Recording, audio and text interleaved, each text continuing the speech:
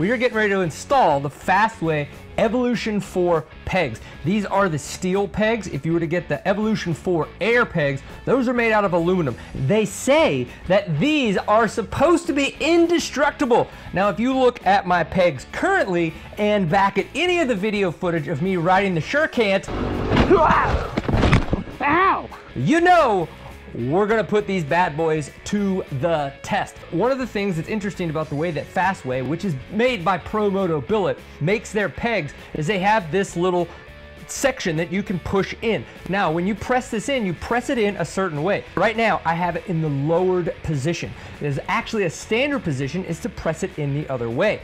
Using one of the little tools that they have with you, you can press it back out, put it in the other direction. With the Sherco, not only do I need to use their lowered springs, I have it in the lower position here on the peg. Another neat feature is with these screws, you can actually change the pitch, right? So with this screw screwed in and up against there, you can bring it in and out and it will adjust how the peg sits.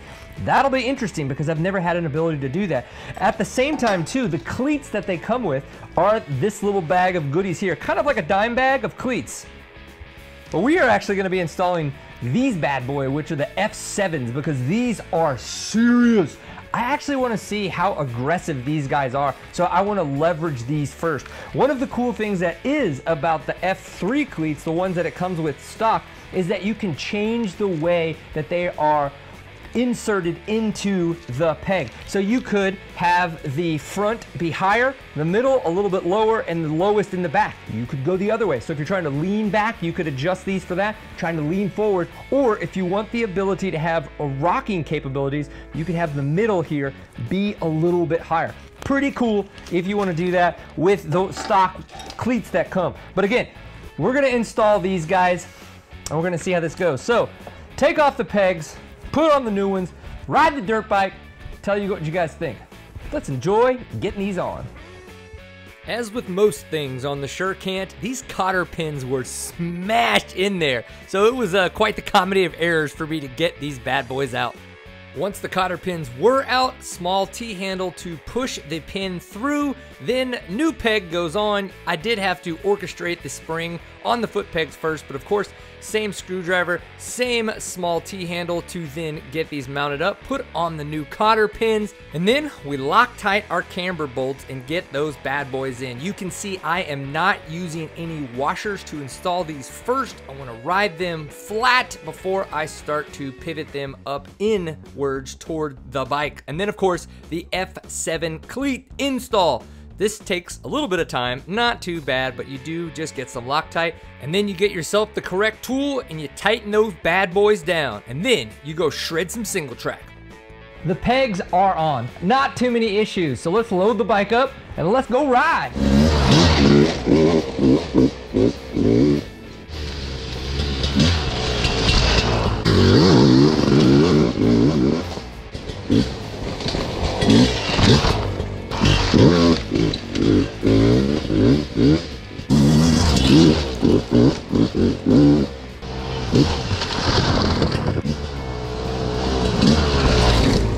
This is the kind of fun stuff that Crazy Gary drags me through at Twin Hills. He just finds rocks, we ride over them, and then somehow they connect back to another trail.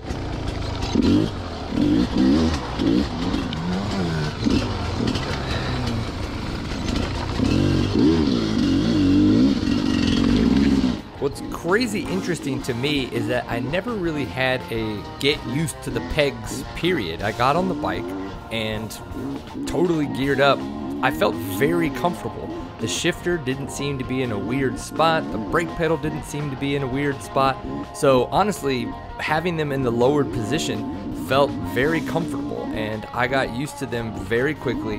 And what you're seeing here now is me riding kind of at the end of the day, trying to really push it, trying to find places on the trail that I could attack to make up those milliseconds of time, so that as we get towards the end of a race, I'm kind of learning how to hold that pace. Now, of course, I'm a little tired. It got a little interesting, and this part will be fun for y'all. Oh yeah! Woo. Okay, started to cramp up. I posted that clip on Instagram, and oh my gosh, the comments are hilarious because everybody is just giving their 2 cents on why I cramped up, the fact that I am not properly hydrated, I don't have the right electrolytes, and I appreciate all the feedback because in the long run, it's only going to help all of us riders be a little bit better.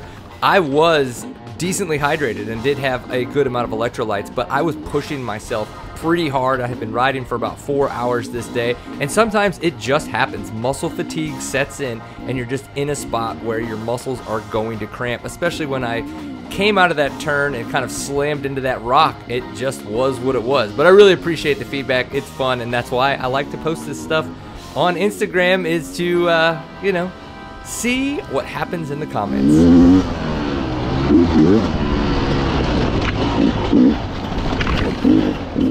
Hell yeah! I really like these pegs. I hit them on many rocks today, but the lowered position is pretty awesome. These guys that we put on the F7 cleats are super sticky. They're very grabby, right? They puncture into the boot. I did get caught one time and just totally fell over. Gary got to witness that. It was amazing. Sometimes you just gotta have fun while you're on the trail and laugh at yourself. But if you're looking for lower pegs, like these guys are definitely an option. And again, with the little point that you can move around, you can have them between standard and lowered. I know some people switched in between bikes and use those differently, so that could be an option. Obviously a lot more riding to do. We'll see if we can destroy these things or not. They say they're indestructible, but who knows? We'll have to figure that out. Just, I hope you guys are enjoying getting seat time. If you don't get a chance to see you on the trail, at least we'll see you on the internet. We'll see you for the next one. Peace. Oh yeah. Woo. Okay. Started to cramp up.